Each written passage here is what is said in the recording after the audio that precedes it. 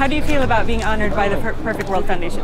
Well, this is an incredible honor, and I really cannot thank the Perfect World Foundation enough for bestowing this honor on me. But it's not just about me. I think it's about the work that a whole team of people do at my foundation, but also in Monaco and other environmental instances, and also the government of Monaco that is involved also in bilateral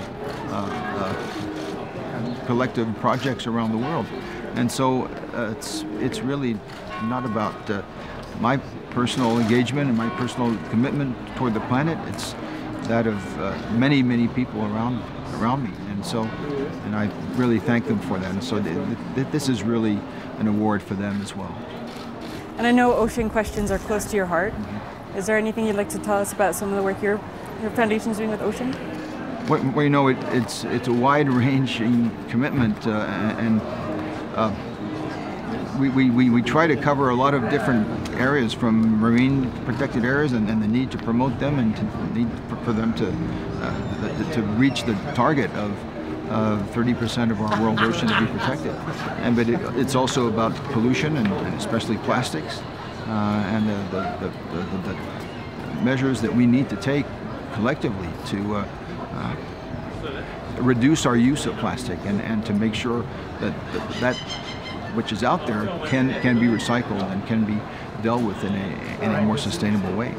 And then it's the protection of species, it's coral reefs, and not only a better study of the possible impacts that climate change and its marine collateral and unfortunate consequence ocean acidification is having, not only on corals but on other species.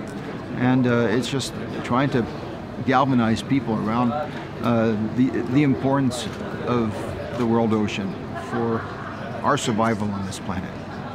Last question. Mm-hmm. What are you looking forward to about this evening?